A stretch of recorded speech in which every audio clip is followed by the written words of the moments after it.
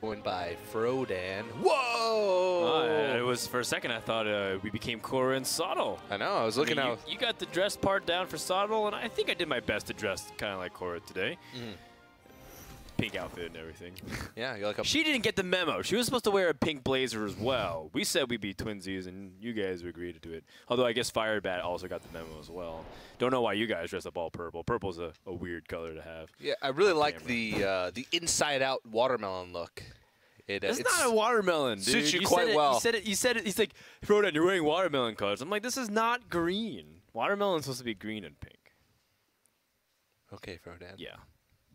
And I know you're going to talk about your color blindness, but Kibler's not here, so no one's going to cry a river for you. I know. The series, let's just get straight into the matches, TJ. The series is noblord versus Bbgungun. We have an excellent match for you guys. I think a big story that's coming out for me in the semifinals is that 3 out of the 4 of this practice group is through to the semifinals, and only 3 could, because Frozen had to play against Silent Storm.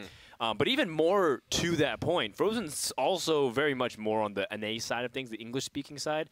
These are the guys, Bbgungun, Silent Storm, New Ability. They're the ones who are also, primarily speaking a lot of Chinese and English, too, within their practice group. And I don't think it's a surprise. I've known that these guys have been very good for a long time, and it's time for the audience to realize it as well. Yeah, these guys are putting on a clinic here at the Last Call Invitational for Americas.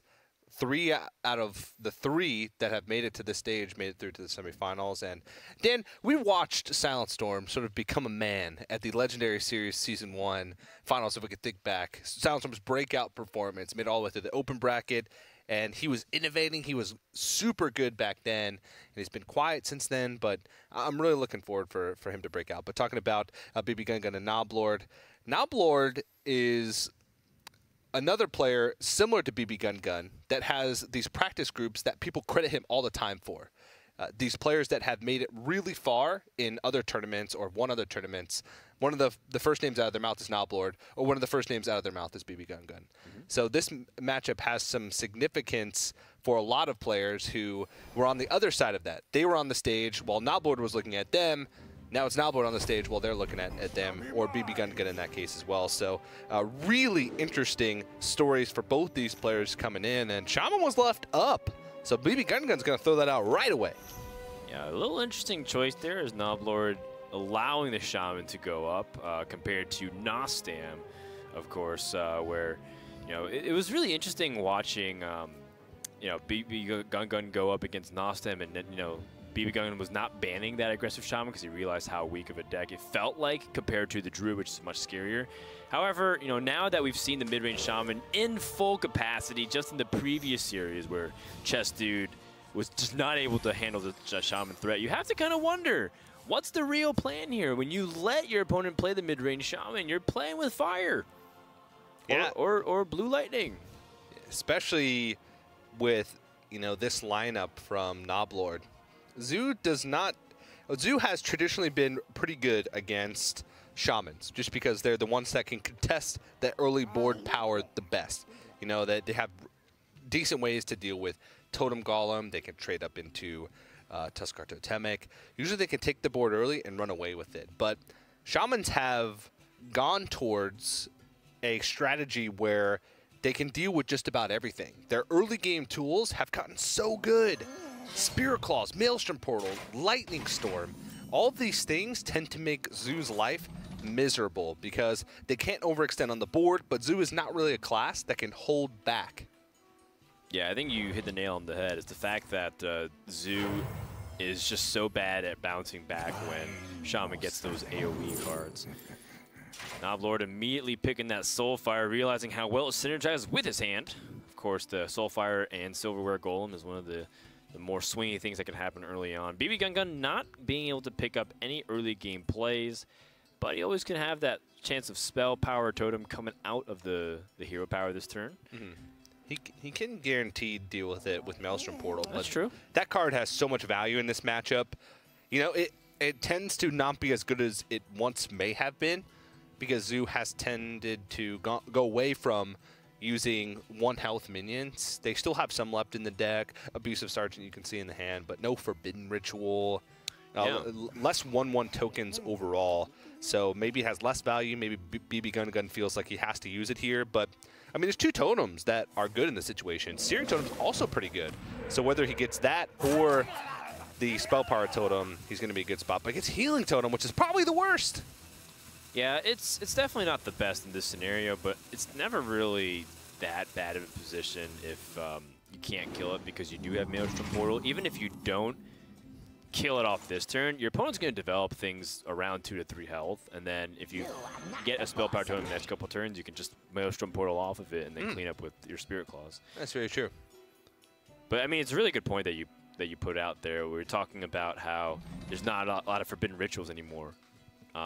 Instead, they're putting in Malchezaar's Imps, and the large reason why has to do with the fact that Maelstrom Portal is just so strong against that. You Forbidden Ritual, and then you Maelstrom Portal, and you get a lot of free tempo. Yeah, a lot of people probably think that it's strictly because of the fact that Zoo has received more discard synergy, but it's also just the way the meta has gone. 1-drops are very important. Having 1-drops that survive in those situations with Maelstrom Portal, I mean, Shaman's so popular right now. If you have a plan that doesn't revolve around banning Shaman, then you sort of need that resiliency.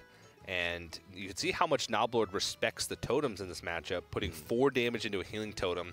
Not only can that totem trade up with Flame Tongue, that totem also means Bbgungun's more likely to draw into a Spell Power Totem, or if Bbgungun were to Lightning Storm, he'd have sort of a free minion on the board going into the next turns that he could then use to his advantage. So those totems have a lot of implications, more so than just, you know, heal your minions for 1 at the end of your turn, as the healing totem states.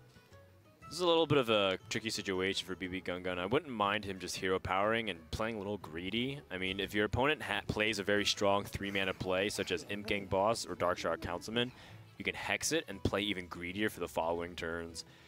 It does increase your chances of being able to get the Spell Power Totem over time and pick an optimal scenario of killing it.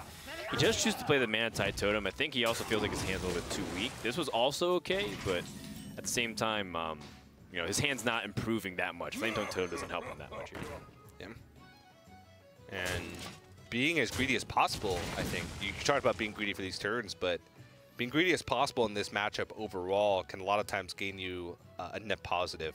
You have so many tools in the later stages of the game that can allow you to make big swing turns. I'm talking about Thing from Below. Even Thunderbolt Valiant are cards that can allow you to sort of turn nothing into something. So let's say later on in the game, you're at turn 7, turn 8, a turn where you can Maelstrom Portal or Lightning Storm and drop one of those things. You can really make big swing turns, and sort of makes it hard for the Zoo to overextend onto the board because they always know that their board is really never out of reach of things that Shaman can do with their board sweeps.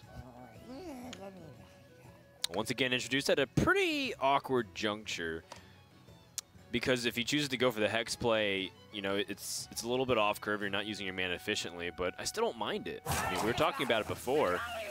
There's no real rush with the Zoo deck. Yes, they do have some burst in the hand, but you have some really swingy stuff with these Maelstrom Portal. And now that you picked up the Azure Drake, you also have a guarantee of spell power also. So if say your opponent has a weak turn, he life taps, chooses to play a couple of weaker minions, you also still don't have to play Maelstrom Portal. You can just use the last charge of the weapon. You're at 29, and that's relatively high health for this late into the game. Yeah, he's... Oh, God. That's bad. Oh, no. Well, actually, Shieldbearer... Is that my arena draft leaking into Noblord's Discover? Well, to be honest, Shieldbearer might be able to get a lot of value here. Could protect some powerful minions. Knife Juggler included in those. Even Malchezaar's Imp could need protecting in the future. He can gain a lot of value over the course of a game. It's also just there for discard fodder. Yeah, it's also a possibility as well. Bbgungun would love to guarantee a spell power minion off of the just low cost. They could roll the Maelstrom Portal and see what he's able to get. But unfortunately, he's introduced with yet again another really awkward scenario of, do I just play a little bit greedier? Do I play Azure Drake instead of playing the Portal? And without the guarantee of being able to get the spell power, then he just has to play this defensive. I don't really disagree with this, although it does set him up to get... Oh! No, what? There it is. Okay. That's pretty good, I think. Yeah, I was thinking that he was going to play Darkshire Librarian. All right. Soulfire, but it ends up Soulfiring first. Makes a lot of sense because he wants to get rid of that. Well, he's got he's got one decent outcome, one amazing outcome, and one terrible outcome if he decides to play Darkshire Librarian this turn. Yeah. The amazing outcome being Silverware Golem, the okay outcome being Possessed Villager, because it's not that bad of a discard. And of course, terrible being the Doomguard. He's seen a Hex already, so that Doomguard is probably an integral part of his game plan. See what he goes with. Oh, the Silverware Golem! Yeah, that was huge. That was massive. Also gets another Juggle as well. So win, win, and win. Yeah, we'll lose for Bbgungun, so it's not smiles all around. However, with a Lightning Bolt draw, that means, I believe, a Spell Partona would just be the full clear. It's gonna be tough. He gets it! Oh my goodness! Oh! Hey, well, to be fair, noblord hit a 1 and 3, and now Bbgungun hit a 1 and 4, so it's not exactly the same percentages, but you can see that Bbgungun's been playing very judiciously with his AoE because he knows that that's one of the key cards of this matchup. He's thinking, you know, best way to sequence this. He's thinking, what is his play going to be after Maelstrom Portal? Yep. I don't think there's anything that punishes him for, like, say, playing Totem Golem first. Yeah, Totem Golem might be better to play on the follow-up. Or maybe he wants to evaluate first. Yeah. Maybe he wants to deal with that Silverware Golem right away instead, and so might want to Lightning Bolt this down, but if he Lightning Bolts it, that means he's overloaded going to the next turn, so he wouldn't be able to Thunderbolt Valiant plus Totem up to get the effect. I guess he can't anyway with Totem Golem either, but wants a minion to be able to contest this board. It is important to play the Maelstrom Portal first because you do have a chance of getting the Tunnel Trog. It's a very small corner case outcome, but for Shaman, it's actually not the most uncommon thing you'll ever see. It feels like my opponents get that very often in an ironic way, like Maelstrom Portal plays Tunnel Trog and then just plays, I don't know, Flame Wreath Faceless or something. Yeah. But, I mean, noblord still has ways to deal with this stuff. It's just now it's the Shaman's cards are overall going to be much higher value than the Zoo Warlocks. So once you get to a situation where you lose handle of the board, it's really tough to sort of come back. Knife Juggler, not the worst. He would have much preferred to have one of these 1-drops go so he could still play Knife Juggler plus a 1-drop to try and ping off this this Abusive Sergeant. But it's definitely not the worst case scenario. He's riding into a Doom. Whoa, hello. That is brutal. Fire Elemental fits the mana perfectly. I think I was originally looking at the Thunder Bluff plus the Lightning Bolt just to get the max power on board. Noblord also introduced with so many awkward junctures where like he had to keep choosing to life tap instead of play this Doomguard, and it's getting increasingly weaker because his opponent picks up more responses. But that does end up being very convenient here. The Direwolf Alpha fits the mana bill perfectly, and he is putting a significant amount of pressure onto the board, assuming he attacks instead of trade. Yeah, there's a couple things that punishes him for attacking, and there's a couple things that punish him for trading. So this is a tough decision. He's seen a Hex, so he knows that's not there. But Flametongue Totem could allow it to trade up. But in that case, he'd just be netting 6 damage and still killing the Fire Elemental. If he trades, then he gets punished by Maelstrom Portal. He gets punished by Lightning Bolt, things like that. So I'm leaning towards damage. But the thing is he's already been through damage in his deck, so maybe he's unsure if he'll be able to push the extra mile. Yeah. But I like the damage push because I feel like there's more things in Bbgungun's deck that would punish him for trading than there would be for not trading in this scenario, given the fact that he's seen a Hex. I really like what you said. I think there's a bigger question outside of, well, what can I get punished by? It's more like, how do I win if I trade and my opponent responds perfectly? Yeah. My opponent's at 14. He has 5 cards in the hand. I'd be life tapping and playing 1/1s to 1/3s, you know, that kind of level of power. I think if I rush my opponent, I have a higher chance to win if I draw my second Doom card, even though I use both of my Soulfires. And Bbgungun, of course, he is just going to play a little bit slow, build up his board, and eventually just overwhelm it through snowball potential. Oh, no, Silverware Golem is great, but if you picked up Doomguard here, it'd be great as well.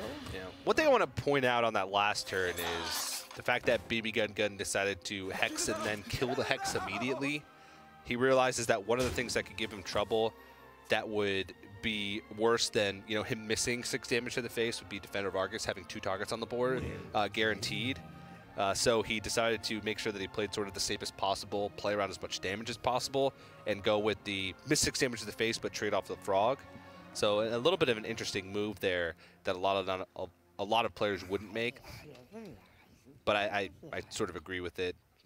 Noblord already throws out the well played. He realizes that he's in quite a bit of trouble here. Yeah, what a reversal of roles, too, as the metagame develops. I think if people who've been watching Hearthstone over the years, they have a certain paradigm of how the matchups end up going. One of the examples is Freeze Mage against Warrior, Control Warrior. People always accepted that Freeze Mage was the underdog. However, in matchups like Zoo and mid-range Shaman, that's been flip-flopping a lot. Before, it was very much Zoo favored against the Shaman just because of how slow they were. They only had access to Lightning Storms, and even then it overloaded them. Zoo would just refill. Noblord's going to concede here after life tapping and seeing that he has no more options. But I think we've expected this outcome. Shaman's just very dominant. I think the fact that Noblord left it open is still something that can be debated by a lot of players because so many people are deciding to ban it, DJ. Yeah, you sort of, sometimes you have to concede that matchup in order to make your lineup better across the board. So, you know, good recognition by Bbgungun, noting his strategy and taking a win with that quickly first. Sure. So we're going to see how the series is going to unfold right after this. Welcome back, guys. My name's CJ, joined by my good pal Frodan. What's up? And we're about to jump into game number 2, Bbgungun versus Noblord. And in the break, we were talking about sort of bans and their strategy behind it, and not banning Shaman. It's really interesting how some players come up with their bans. Warlock banned away from Bbgungun, which is not something you usually see, especially since a lot of players think that Zoo Warlock is one of the weaker decks in long series conquest right now. Yeah, it tends to be underrepresented, the Warlock class, which is very weird. We have had very few metas. I feel like I can count them on one finger. Amount of metas that we've had prior to Karazhan, where Warlock was not a very strong class overall. And that's largely due to the fact of how strong Life Tap is as a hero power for Warlock. You have access to draw cards at the expense of health. Extremely potent mechanic. This is a metagame, though, where Warlock is rather weak. You know, it's not necessarily the strongest deck because Zoo just lost a lot of its best matchups against Shaman, for example. And the Zoo has to innovate a lot with some of these weird decisions, which doesn't exactly make it the most consistent.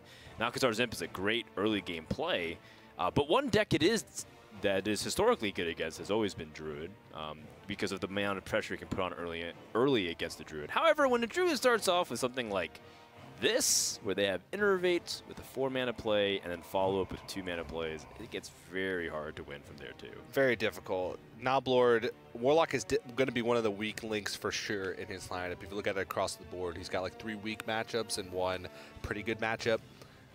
Considering Bbgungun has the Freeze Mage, I believe?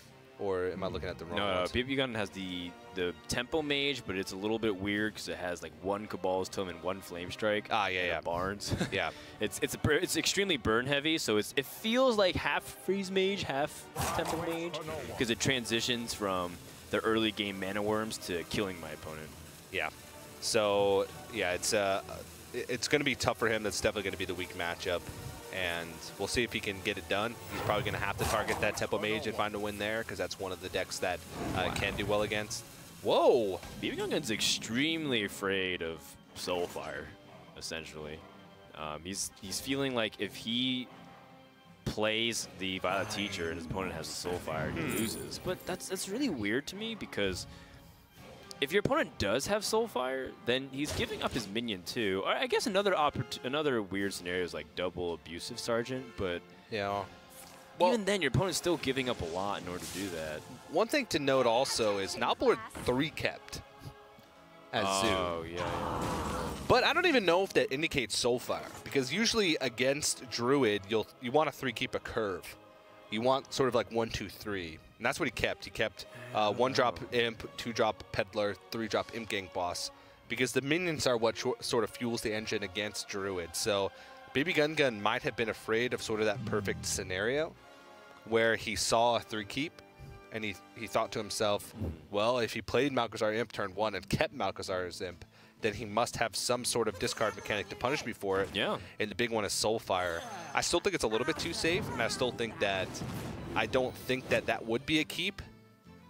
But, you know, Bbgungun might have seen something or know something about noblord that we don't necessarily know. So, Wild Growth in the hand for Bbgungun, but does he need to be a little bit more proactive? I think Wild Growth is just as good as Blood Mage Thanos in this situation, if not better, because you get the Mana Crystal.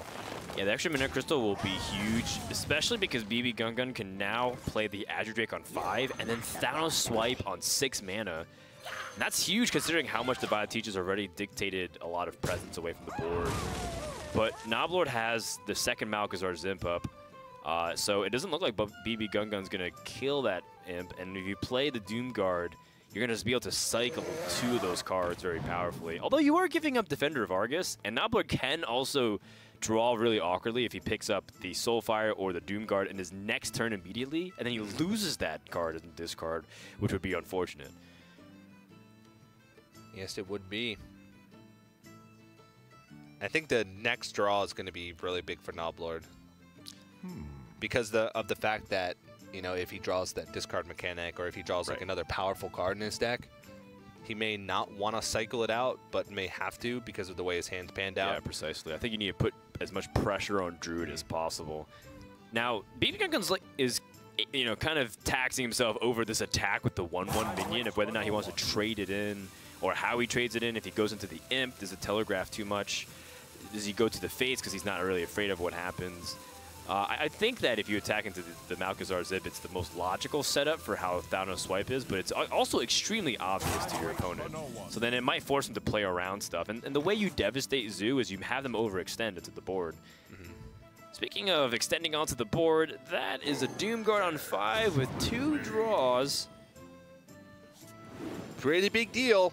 And picking up a couple of decent cards, not the worst. And that distribution of health is so annoying to deal with. You don't even take too much power off the board with Blood Mage plus Swipe. Yeah. Because of the fact that you're giving an extra 1/1 token from the Imp Gang boss. I mean, you are dealing with the Doomguard, but then you might as well just Blood Mage plus Wrath to deal with it instead and keep Swipe for a better situation. He could also just, I don't know. I was going to say he can Nourish, but yeah, or Swipe Wrath. Yeah, Swipe Wrath I think also might be pretty reasonable if you just Wrath Imp Gang boss and swipe it. Might be your best chance to stabilize onto it. I think one of the ways that you can lose this matchup by taking it a little bit too slow against the Zoo Warlock. If you Nourish, for example, you're almost asking to get punished. And the Thanos Swipe doesn't really lead to anything. I guess there is a room for the Thanos and then to Wrath to draw a card and remove something onto the board as well. That's also a possibility. Oh, he's choosing to Nourish here for crystals. Whoa. Okay. Well, that's interesting. He still gets to take off the Doomguard from the board, which is, you know, the same amount of power. Next turn, he's got a few options. Okay. Do you have any opinions on that, TJ? I don't know. It means that he's relying heavily on his next few draws because what he has in his hand right now is not necessarily enough to get it done. A Soulfire picked up. That's one of the best pickups off the top. Yeah.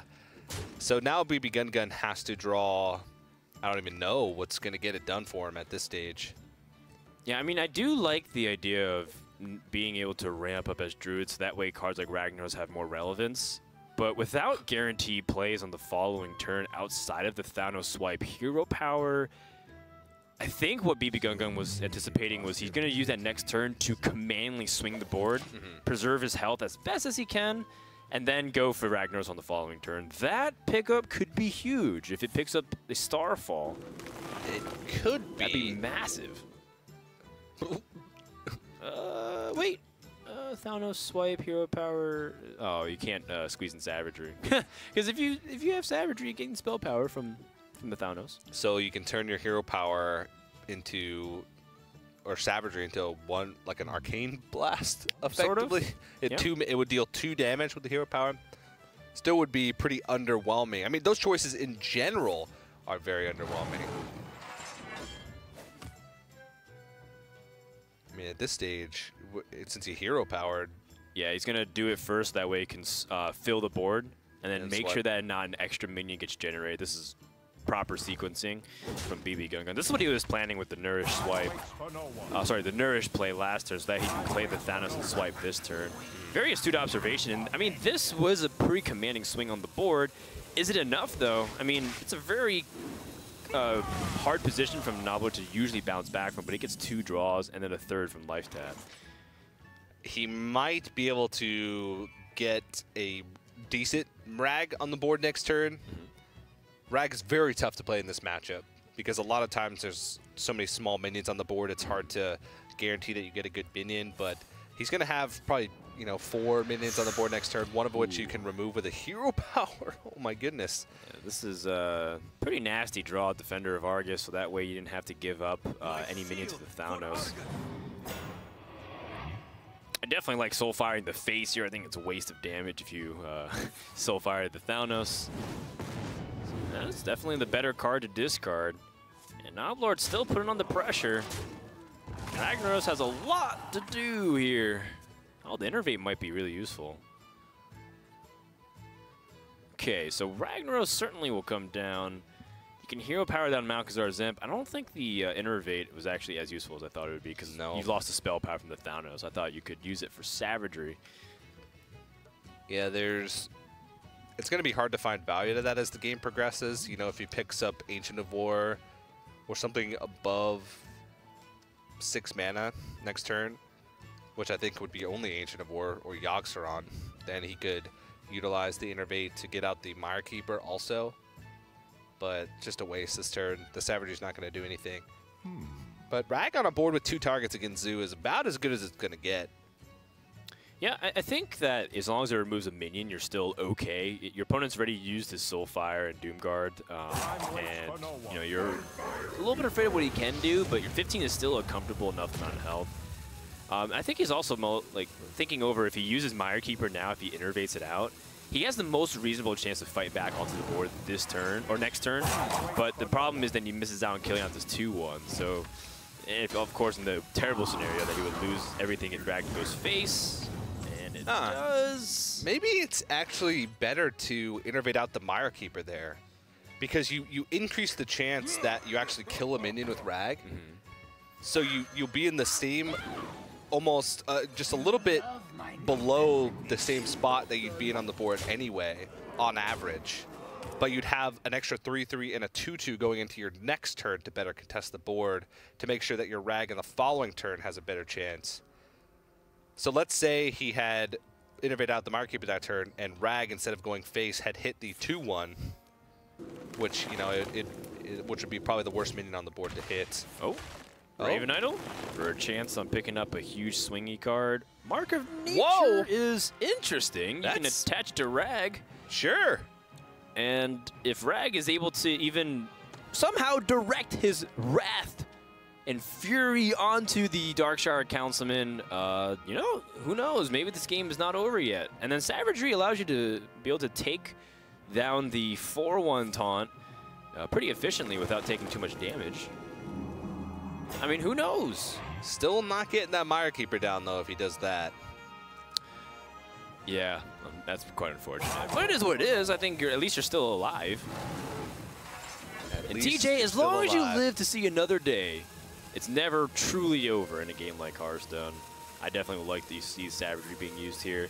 So there's 2, 5, 8, 10 damage on the board, and Ragnaros can eliminate 3 or more. Okay. That is actually the weakest minion take down. Oh, does this change anything? Well, it allows him to bring this Darkshire Councilman up to quite a bit. Flip the Rag is also more damage. Oh yeah, flipping the Rag is better on average, or better overall, I mean, because flipping the Darkshire Councilman would buff it to 6, because you'd flip the health and then it would buff immediately, so it'd be 6. But you are giving up a lot of damage. I mean, you have to kill this Rag for sure, but then you're also dealing yourself down to 8. So, in the event that Yakshron gets picked up, I mean, some crazy things could happen. This one's quite the nail-biter, despite the fact that noblord seemed to be in control from the beginning. Do you trade an Imp-Gang boss or Defender Vargas here? I personally think that you want to get as much damage out as possible. All right, then Imp-Gang boss it is. Yeah. So that way you get the extra 1/1. And you get one extra damage to the face. All right, well, Bbgungun needs something big. Arcane Giant's big, but it's not enough. It's not going to do enough here. He needed it to have taunt of some kind. And while Arcane Giant being free is awesome, there's just too much momentum on noblord's side. And this is why Zoo has given Druid trouble. Usually by the time Druid stabilizes, it's too late. Still close, though. You can see noblord with a sigh of relief after that game was over. Because you always know that Druid has a lot of things at their disposal. Ancient of War, a Yaxaron at the end there, even a swipe might have been enough to at least stabilize or attempt to stabilize for Bbgungun. So picking up a win with a deck that we said might be a little bit of a weak spot for noblord in that matchup has got to be a big relief. Tied up 1-1 now. Yeah, even that Crazed Alchemist tech you started seeing coming to use there. A lot of times people are looking at Crazed Alchemist thinking it's a very unusual card. And it is for many reasons, but one of the reasons why you can use it is for the big value trades, such as flipping your opponent's high health and lower attack minion there, essentially dealing 4 damage when you need to trade past into it. So noblord, his tech is paying off, and it seems like he's not affected even though the first game didn't go his way. Yeah, so let's go ahead and take a look at some of the locations that these players are playing from. On your screen there is the Fireside Gathering at Toronto, Canada, where players such as, I believe, Bbgungun, Soundstorm, and Neobility are the 3 players playing there. They're all in the semifinal, so those guys have to be happy. Santa Ana, even though some of the players that are competing at that location haven't had as much success, those guys still look like they're having a ton of fun. A pretty busy environment there for early on in the afternoon. So pretty cool places. Make sure you guys check out some Fireside Gatherings if you have some near you. We had 5 players show up to the Santa Ana location. We've had 3 show up to Canada, and all 3 players from Canada went through. So it's not looking good for people in America, at least. Looks like Canada is getting the best of us this time, just like last year. Canada was also the champion when Purple was able to be crowned. Hotform, of course, went the farthest out of any North American player last year at BlizzCon, getting second to Osaka. So, you know, Canada keeps getting forgotten as one of the powerhouse countries that produces some of these great minds, and it wouldn't surprise me again if another player, maybe not necessarily from Canada, Bbgungun technically is, you know, USA flag representing, but playing from the Canada region, it's not a surprise to see them do well. Yeah, they have Sidonia, who's a representative at the World Championship already, and not only he's from Canada, he's from Quebec, which is, you know, even more diverse. As Canadian as it gets. As Canadian as it gets. That's right. That's right. So definitely cool to see all the support for those guys. Bbgungun, like you mentioned, a fake Canadian for the sake of this week. Sort of today. Honorable Canadian. There you go. You know, we don't really like to call him fake Canadian or anything. But, you know, he does identify a lot with the Canadian players who do have a lot of ties to the Chinese American scene as well. So you look at Bbgungun, and once again, I'm predicting a Bbgungun Neobility finals from the beginning. I was saying that I wanted both these guys to win. I couldn't really pick one or the other. I picked Neobility because I felt statistically and historically he was the one that had more history to him, but Bbgungun is also a player that can threaten for the last spot here in the last call qualifier. Yeah, noblord is the only remaining player left from the Santa Ana location. Not that we're talking about it, not that they have any sort of implication. It's not like everybody that's at Santa Ana gets some sort of bonus for the player at their location winning. It's just for, you know, the sake of fun. And they're all in on noblord. Yeah, they're all in on noblord at the moment. Even the players there are probably saying, "Come on, man." Yeah, that's right. I mean, don't make us look cursed. Yeah, I mean, Muzzy, Frozen, Nostam, all of them kind of flew down to the Santa Ana location, hoping that they had a chance to go through this 8-man gauntlet, but only one person remains as noblord. And he is tied at 1-1. We do have 3 decks remaining each from both these players here. Feeling like that noblord does have a pretty decent chance, though. But again, the Warlock ban is something that's a little bit peculiar. I can totally feel like that he's feeling that he's unfavored against the Zoo Warlock against a few of his matches. But at the same time, things like Shaman are going to grab a win anyways, too. It's sort of a situation where do you really think your lineup is less favored across the board against Zoo than it is against Shaman?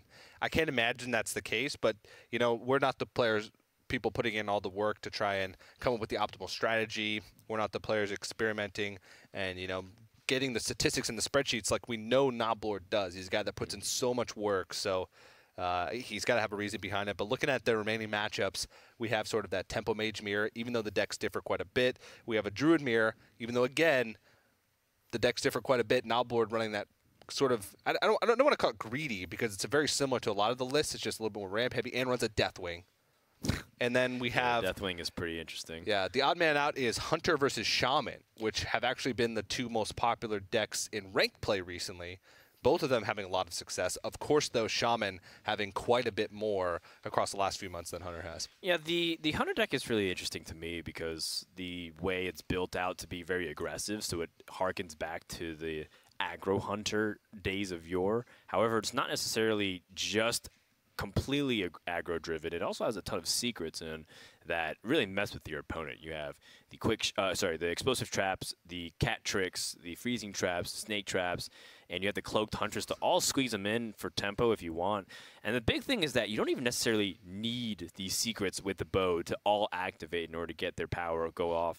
You can also just have one or two played and it'd still be super impactful as long as you keep squeezing the damage. And of course you have Leroy, Kill Command. These other things that allow you to go for huge damage and end the game. Yeah. So just to keep you guys updated, the players are just thinking through the decks that they want to throw out next. We need to get them a chess clock, man. Yeah, we can't take and sit forever here. There's people waiting to watch some games. Yeah, but there's a lot riding on this. This guarantees them a spot in the finals if they win this. And both of these players probably think that this is one of their hardest matchups, especially if you look on paper, because these guys have sort of the closest lineups to each other, I'd have to say. So if you can beat the player where it's hard to tell whether or not you're statistically favored against, then it's going to give you an easier road in the finals when you might be able to face a player who you do have a more refined and targeted strategy against. So players have decided on their decks. So we're going to move into game number 3. Noblord with his own Shaman now. And Bbgungun is going to once again throw out the Druid. I wonder what I should queue next. Maybe Shaman. Feels like a good idea, Noblord. Can't blame you on that one. Look, turn 1 Fandral into Raven Idol is a very strong opening. If you want to take the board seasonally against the Shaman, there's not really ways they can punish you on turn 2, if at all. Although I guess when you do have a lot of time on your turn, you can think it through. You do have Mire Keeper, or even just straight up Raven Idol if you so desire. Noblord, you can see his face agonizing, probably thinking about all of the things that Bbgungun could innervate out on turn 1 and how much they would hurt if they did. Especially with a hand like that. That's not an opening hand that you want if you're a Shaman player. You know, don't count them out yet. It's not as big of a deal as it might seem, because Shamans do have great ways to come back on a board that they've lost in the mid-game. And Druids aren't necessarily known for early pressure. They can ramp up and get things out a little bit faster than other decks can. But this is about as much pressure as you can face, because you are afraid of what's behind that Fandral. I think Noblord's in disbelief that his opponent had drew Innervate. But if it's a lot of other players, I think they'd be stonewalled because they've just been numbed to this effect. They just know this is what Druid loves to do. It's not a surprise to anybody, really, that Druid's looking to Innervate out early against an opponent. Primarily because you can't really answer big threats like Fandral or Violet Teacher early on. Sometimes even Mire Keeper is a 3/3 challenging your early minions while your opponent ramps. It's still very scary. If I see a Druid keep a card, I just always assume that it's Innervate. Kept one card. Kept one card, it's Innervate. Or Wild Growth. If you kept 2 cards, it's Wild Growth and Innervate. Yeah. Oh, Noblord, he's in disbelief again. Yeah, like I guess he's 2 more cards? pained that he played a card after Fandral came down. He didn't hero power? Yeah. Ancient Allure is very interesting considering how it got nerfed. A second Raven Idol. Now, a second Raven Idol is really interesting because he does have the choice of clawing down the totem. But I think the second Raven Idol gives him even more value. And of course, he can pick up some better combos. Oh, that's hilarious. The fact that the Green Patron is even available. Now, if Fandral lives for another turn, Druid of the Flame is actually a very good 3-drop in that case. It becomes a 5/5. 3-mana 5/5. Does it overload you? No, Dan, it does not. Well, that's just broken. Noblord just going to play his Feral Spirits here. He's kind of stuck between a rock and a Rage of the Firelands because he says this thing is still not going down. And he doesn't even necessarily need to play the Druid of the Flame, but I think it's best tempo he has available to him. If he plays Blood Mage plus the Living Roots, he's opening himself up to some AoE, I think. But he does protect his Fandral, which means that, you know, you're right. The Overload, I forgot about that. Yeah, if he weren't to have, there was no way he could kill this, I don't think, unless a Lightning Bolt comes off the top. Yeah, you're absolutely right. So, I momentarily forgot about the Overload, so I was assuming the Lightning Storm could clear it, but you're completely right there. And once again, Bbgungun astutely being able to pay attention to that, and as a result, essentially punishes his opponent. And now Fandral sticks for another turn on the board, and he picks up Power of the Wild, along with the other available options here. This is actually tough, though, because if you want to play around AoE, best play will be Druid of the Claw, or sorry, Druid of the Flame. But Myra Keeper is, you know, so far and away the best play on the board because of its dual effect, you know, being able to build up a big board as well as ramp up. So Noblord will be able to punish this with Lightning Storm, should clear everything, maybe except the Myra Keeper, which could be a big deal. You know, that Rolling High might be a big deal. Yeah, I mean, you can put it in punish in quotation marks. It's not really that punish him. It's not really that big of a punish. I think we get a little trigger happy with that word. I mean, Bbgungun's well aware that his opponent has the capability of clearing it. Fandral already got a lot of value. Yeah. And the Myra Keeper surviving would have been a huge deal for Bbgungun, but he still already got a lot of good stuff out of his Fandral Stag Helm. Got the Taunt Totem too, so really big punish there. Yeah. He picked up a Wild Growth! That's a huge punish, Dan. You're triggering me so hard, DJ. He's going to play the Wild Growth for tempo, right? Yeah, to really dig in the punish. Yeah. All right, well, Druid of the Claw coming down here, most likely as the 2/5. The 5/2 gets punished too easily by things such as Flame Tongue Totem buffs or a single Lightning Bolt. And yeah, it makes sense to load up the board as much as possible. Build up the pressure against Shaman. One of the things that Shaman's so good against Druid, even before mid-range Shaman became #1, was the fact that it tempoed out his opponents so well. Hex is so great against the Ancients of War and Ancient of Lore back then, when it was commonly played. And the fact that you could use Lightning Bolt so efficiently to remove with Azure Drake and Fire Elementals.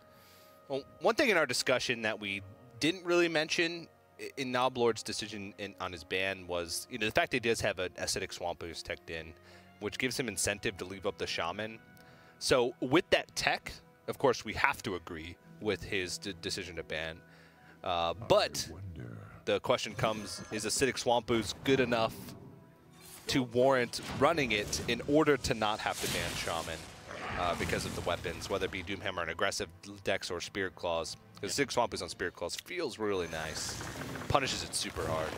Man, Ancient of Lore turning back the clock, giving people down a trip down memory lane as it draws only one card. This was a card that was nerfed prior to Standard coming into rotation. It used to draw 2 cards.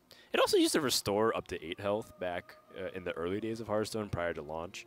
That was definitely too strong, the fact that you could choose 2 cards or restore 8 health. But it was still being played despite the fact that it was nerfed to 5 health. Yeah, the card actually is not terrible. There's just so many good Druid cards right now that it's hard to justify fitting it in. You'd almost always rather play Ancient of War in that 7 slot. There's so many good cards early on. People had trouble finding what to cut for Arcane Giants just because they realized that that card was going to be so good. So certainly, it is a great pickup from Raven Idol. Doesn't quite make the cut for, you know, the actual constructed decks, but that is a huge swing for Bbgungun. Removing the board. A huge punish, you mean? Gigantic punish. I mean, Noblord played Barnes, and he knew exactly what would punish him for playing Barnes. Yeah. Well, I guess Noblord can respond to this in several ways. Ragnaros seems to be the clunkiest of all options, and the optimistic scenario is snipes one of the 5 health minions, preferably the Violet Teacher. Got it. Now, of course, Bbgungun was accounting for this possibility. He has Mulch ready to go, or he can try to counter with his own Ragnaros and punish him for that. See, now that we've brought it up, there's so many different ways that you can use that phrase. So I'm going to steer away from it. Okay. For you, Dan. Thank you. No problem. Is it worth taking the risk to go for your own rag here? Because his hand is pretty bad. He'd have to take it pretty slowly if he were to mulch this turn. But it looks like he's going. Yeah, he's going to try to cycle a card. Yeah, this might look confusing at first. No, you can't Wow Growth and gain anything on 9 mana, but he's realized that he's most likely going to mulch this Ragnaros. So just take the turn to develop, and he's rewarded with that by being able to play the Arcane Giant this turn. And there you go. Rewarded. The opposite. Don't say it to you. Hex, of course, is available to Noblord. What can he fit in beside the Hex?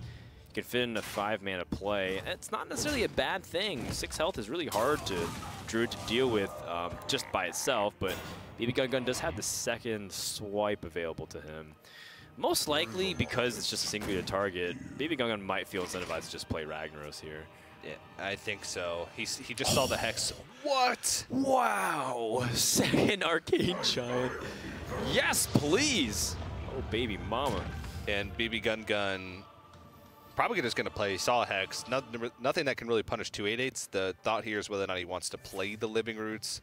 He's going to go ahead and do it. And Noblord's like, wait a second. You have another card that's 1 mana or less? What could it possibly be? It's a second Arcane Giant, and it hits the Thunderbluff Valiant. You know, honestly, both situations wouldn't be that bad because Noblord, even if he kept the Thunderbluff Valiant on board, he wouldn't be able to kill much. And then if Ragnaros hits the health total, then he'd be able to use his swipe to just close the game out, most likely with whatever minions stuck around. So unless Noblord picked up Hex and the Maelstrom Portal, this game was pretty much going to be lights out. But, I mean, it's so unfortunate that he's not been able to have that early game curve. You saw this from his mulligans. He had Thunderbluff Valiants and Ragnaros. He had a very awkward curve for a long time. And Bbgungun, from the start, had Fandral Staghelm and is going to take a lead, punctuating game number 3 with that Spell Power swipe. And I think Noblord was hoping to get a pretty quick and easy win with his Shaman in game number 3. That's the deck, obviously, that a lot of players have been not necessarily targeting, but just, you know, planning to ban because of its high win rate against so many decks across the meta. There's not really many weak matchups for Shaman at the moment, especially the mid-range Shaman. So that's a pretty big win for Bbgungun to actually take a victory over such a powerful deck. Yeah, absolutely. And I think the Druid can beat anything, but it's more satisfying when you beat the best deck in the game, which everyone is crowning as the mid-range Shaman. So a job well done, but we're only about halfway through the series, TJ. Yeah, so a lot more Hearthstone to play, so we'll be back right after this. Welcome back, everybody. About to jump into game number 4 between Noblord and Bbgungun, the first semi-final matchup of the day. And that means the player that wins this is 1 match away from securing that final spot at the World Championship. I was hoping I was going to get it, but apparently you can't just be giving it to you. Well, TJ, you had a chance to play in HCT this year. You actually had the most points out of any commentator at one point. I think you still do. I guess Admirable has more points, though. I think Admirable does, yeah. Right. But you're probably number 2. I guess Firebat's now joined the HCT crew. He's retired as well. So you're number 3 now. But it's okay. 3rd is the one with the hairy chest. So they've told me. I'm waiting for it to come in, though. Waiting for that to come in. If there's anything we can agree on, that 1st is the worst. And 2nd is the best. I thought it was 3rd is the one with the treasure chest. Oh, was it treasure chest? I thought it was hairy chest. Well, I mean, both are true. Thanks, Ben Brode. Battling Book, of course, one of the cards introduced with the new One Night in Karazhan Adventure. Adds a random mage spell to your hand. That spell is Polymorph, which does end up blending well with a lot of Druid cards, especially ones that are super beefy and tanky, such as the Ancients of War, Ragnaros the Firelord, Arcane Giants, or even Deathwing, should the situation call for it. But I imagine that's going to be played much earlier than that. Yeah, an interesting list here. If you remember earlier on the broadcast, I actually glanced at this list and immediately in my head, the Freeze Mage in my brain triggered, and I assumed it was just because I saw Loot Hoarder, Blood Mage Thalnos, Acolytes of Pain, Arcane Intellect, and Forgotten Torch, and Fireball, and Flame Strike, and I was thinking, oh, okay, that has to be Freeze. No, it's just a very cycle-heavy version of Tempo Mage. Oh, that's a lot of ramp. I think by turn 4, Noblord will be able to have Moonglade Portal. By turn 5, he could actually just play Deathwing next turn. If he, I mean, it's available to him. Obviously, certainly he's going to play the rest of his hand out, but that's just how fast he's ramping to give you guys a picture.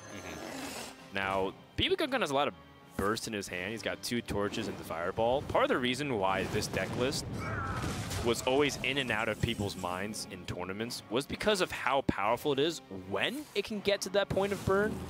But the problem is that you have to supplant your deck with a lot of card draw in order to get to it, because the problem with Forgotten Torch is that it invests the Roaring Torch into your deck and you have to get it out, and you don't really have that much card draw in the first place. But you can see that Bbgungun has supplanted it with not just the Arcane Intellects, but also an Acolyte of Pain, also Loot Hoarders. And you never know what things like Cabal's Tome can help give you extra reach. So, and of course, the Blood Mage Thanos, like you mentioned. With a lot more card draw, there's a lot more explosive potential of being able to dig through your deck. So what you can anticipate the Mage doing is shifting away from a board-centric game plan to eventually kill my opponent with as much burn as possible. It makes your early game minions much more threatening because you can protect them much more because you have more removal spells. And it also means that that damage that those early minions do actually matters a lot more, considering you have more burn spells for the late game. And then in this type of deck, Roaring Torch is very rarely a bad draw. Whether or not you're just throwing it at the face, even preemptively, or using it to as removal to protect valuable minions, it's always going to be pretty good in most matchups. Ooh, Lord of the Arena. Yeah. Not really a bad outcome at all here. Noblord can reduce this Arcane Giant to 6, but not enough crystals to do so for the following turn. So he just ends up shape-shifting here just to get some extra armor count and damage from the minions. You know, it looks like he might be on a plan to eventually get Deathwing out, so might as well maximize his mana usage as best as he can. That Frostbolt pickup is actually really nice, so that way you can deal damage for 4 and use the 1/1 to get past the Lord of the Arena. And he's going to push quite a bit of damage. Going to be 8 damage to the face with burn spells to back it up. So Noblord may be forced to use the Deathwing very early on in the game, and I think that's exactly what he has to do. Oh, man, but he's going to get putted no! by the Babbling Book. Oh, man. Is it really that time? Not the P word. Oh, man. Here we go. Shout all you want, Deathwing, but in your mind, you're just a sheep. Oh, the Flame Waker pickup to add insult to injury. And the worst part is, there's no way to deal with the Deathwing in the deck list of Bbgungun. At least what was supposed to be there. But Babbling Book, he needed precisely those 2 cards, TJ. He needed to play the only Babbling Book in his deck, and he needed to hit exactly Polymorph or something equivalent to that, Polymorph Boar, for example. Polymorph Boar wouldn't have removed it unless both missiles had hit it, though. So, yes, exactly Polymorph. But Noblord does pick up 2 good cards as, you know, sort of runners beyond the Deathwing. Certainly. The Azure Drake into the Nourish. So he'll be able to reload his hand. The thing is it too late? Because Bbgungun is now drawing a lot of cards. He's pushing a lot of damage. And he does not have... he's not missing burn, is what I was trying to say. He's got Fireball. He does have Roaring Torches in his deck as well. Yeah, this is salvageable. Mage had a relatively weak turn. He had 8 mana crystals, and all he did was play a Roaring Torch and draw a card. So I think, Forgotten Torch. I think Noblord still feels okay. I mean, if his opponent gasses out, but that's the whole point of the deck. You're not really gassing out. Bbgungun also still has a lot of other minions that can, or a lot of other burn cards that can really come in through, plus the Cabal's Tome. Just not very protected, a little bit weak on average for a draw there off the mulch. Still a minion. Still a minion. And that's not bad to pick up some of these smaller minions. It is vulnerable to a swipe, though. I wonder if Bbgungun's going to extend onto the board or perhaps start pinging down his opponent, realizing how much burn he has. Yeah, I like loading up the board with minions. Your opponent doesn't have many cards. You've seen some removal spells already early on in the game, but a Raven Idol as well. Yeah, could be huge. Deathlord is being avenged. Deathlord. Deathwing. Rest in peace, Deathlord. A second Nourish. I don't think this is a bad spot anymore for Noblord. Picking up that Azure Drake into the Nourish was massive. He might consider picking up more removal. Bite does help him deal with the following threats, but there's not much minion threat. Maybe that's also what he's considering too. Bite is heal as well as removal. And he says, if I'm removing all these minions, my opponent's just going to be on a burn plan to win the game. And eventually, Noblord is going to draw into the big stuff in his deck. The big stuff that he has left. Ancient of Wars, Ragnar's the Fire Lord. He did discard one Arcane Giant, but he has one still left in his deck. So, oh man, good lord, there's so much damage. We're talking about the fact that you transitioned to a Freeze Mage plan. How much damage does he have right now? Without spell power, 18. With spell power, that's 4 extra spells, so 22. Yeah, assuming he's able to get it all out in the same turn. He can't, but he can use up most of it, and that just puts Noblord down to a really tough position. Hence why he picked the Bite, and why I actually really like that pick. Yeah, and with the ping, I mean, even Bite is, he'd have to mulch the Blood Mage Downos for, well, I guess Bite would heal him. Okay. Because he'd be able to Bite and Hero Power, speak up to 9. But Fireball plus Ping would deal 8. But if he bites and Hero Powers, he doesn't play anything else. He would have to mulch the Blood Mage Downos to stay alive from a Fireball. We'll see if he realizes that that's a possibility. I mean, there's one Fireball and one Roaring Torch left in the deck, or is there no Roaring Torches left in the deck? You don't win if you don't play this Ancient of War, but I think Noblord knows exactly what Bbgungun's holding. He has no more minions left, really. He's played his Drakes, and he's played his Mana Worms. There's pretty much just burn remaining, and Bbgungun takes down yet another game, putting himself at match point to go to the finals. He's got one of his, I don't want to say a weaker deck, but maybe an inconsistent deck left with the Hunter, especially against a lineup like Bbgungun's. The Hunter might be a little bit of a tough matchup for Noblord's Druid, but, I mean, it's got to be pretty good against Temple Mage. Well, I don't know. Temple Mage probably is pretty good against too, so that's going to be a weak matchup, actually, I think, for Bbgungun. So still a chance for Noblord to come back in this one. It's going to be tough. I mean, the way that this format is constructed is that it's never really over till it's over. One deck could be your weak point. The last deck that Bbgungun could be holding out, which is his Hunter, could also be the weak point of his lineup. A lot of players tend to give it as many chances as possible to win as opposed to cornering themselves as well.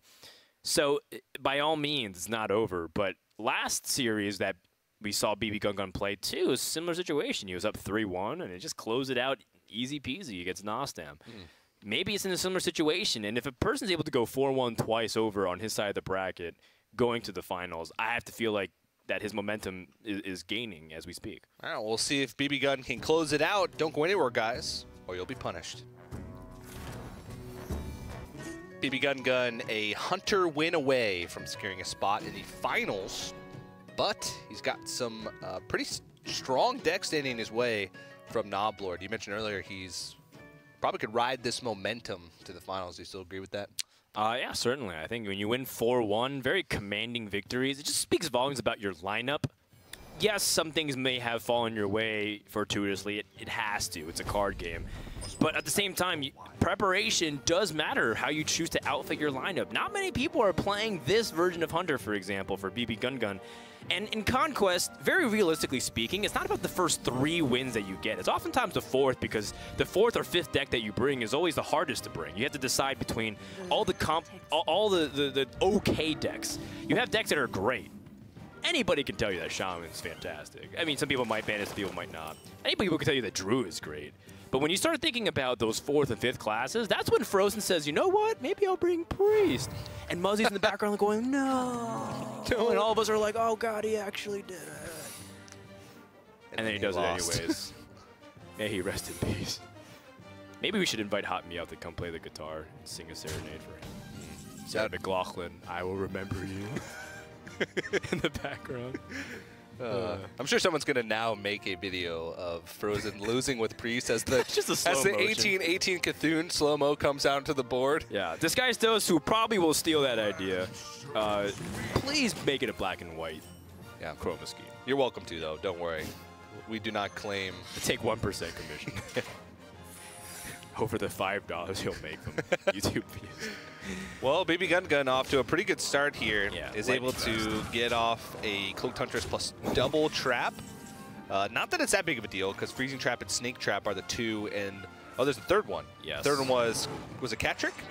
I believe it was Cat Trick. Noblord sequencing this correctly to make sure to pop this Snake Trap, so that way he can get the full swipe on the board. However, it does give a lot of damage, and I don't think Bbgungun's that sad to... I mean, he is sad to lose the board, but at the same time, he can still pile in the damage because of this. He gets the Cat Trick, he gets 2 extra charges on the bow, and Noblord once again stuck in a position where he might have to rely on an early Deathwing in order to stabilize or win the game. Is an early Deathwing even going to be enough? Because there's going to be a lot of damage coming out from Bbgungun. Now that he's sort of out of resources, he's going to be weaving in his hero power. He's got Argent Squire plus hero power this turn, most likely. He could go for the minions because both of those minions are very resilient, and he knows that Noblord has to remove this cat in the hat for the next turn. Oh, I get it, dude. Cat in the hat. Sometimes Blizzard's a little too clever for their own good. Noblord looking for something more than just what he has in his hand. You know, Wrath makes it so that way he hits the Giant at 8 this turn. Yeah, he could innervate out. Oh, no, wait. No, he He'd can't. go down to 9, and then it would go down to 8, and he'd have 7 mana available, so yeah. Okay, so he actually has to innervate the Giant if he wants to get it out this turn, but I guess not. He might end up just wrathing and then playing the Deathwing next turn. Yeah, that trap could be either explosive or freezing trap. Yes. It also could be a second Cat Trick. No, because he played it early on with the first Cat Trick. All 3 traps are up at the same time. Oh, you're right. You're right. I apologize. It could be an explosive trap, so that might sway his decision-making. If he could eliminate that it was freezing trap, I don't know if he would just play Arcane Giant this turn because he knows he'd just be taking a free 4 damage because his Arcane Giant wouldn't even be able to contest the board. Also, if he uses Innervate, it means he can't Innervate out Deathwing as early as he might like. I mean, he's staring at least 10 damage over the next 2 turns if you count bow plus... Moonglade Portal is a pretty huge pickup. Being able to get a taunt minion would be massive. There's Sunwalker, there's Lord of the Arena, there's Scaled Nightmare, which, I mean, in 6 turns will double enough. Actually, 5 turns, excuse me. But it's just going to get frozen, and he basically... Rest in peace. Penalized. TJ was looking up synonyms for punished. But he's Noblord's getting punished!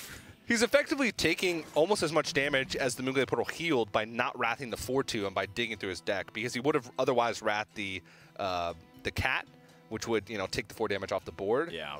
So he took 5 damage anyway, and now he's in such a tough spot. I don't even know how he comes back from here. I think you're completely on the money here. Noblord is pretty much just cornered, and once again, while we look at this Hunter deck and think, is it one of the weak links of the lineup? Absolutely not. Bbgungun putting on the pressure and getting the dream scenarios of setting up Cloaked Huntress with a lot of early game tempo and having the bow.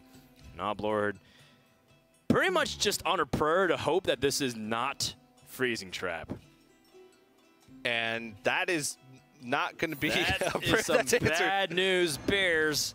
And I think we have our first finalist. That's going to wrap up the series. Bbgungun is going to the finals for his chance to go to BlizzCon. Very well played, and, you know, his decks just feel like they're the best in both the matchups that he's played so far. It seems like he's been able to get an edge from the get-go. And Bbgungun, a player, like we've mentioned, has been, you know, behind the scenes for a long time, helping a lot of players. Now gets his shot. DJ, Bbgungun versus New Ability in the finals. And like I said, man, these guys are really good, and I think they're slightly ahead of the others in terms of how they prepare their decks. But, I mean, at this point, they're just getting very marginal leads. It's not something huge like 5-10%. It might be just 1%, but that might make the difference. We'll see if your prophecy comes true, if New Ability is actually going to make it there. But let's go ahead and get some more thoughts on that series as well as what's to come over at the sidebar.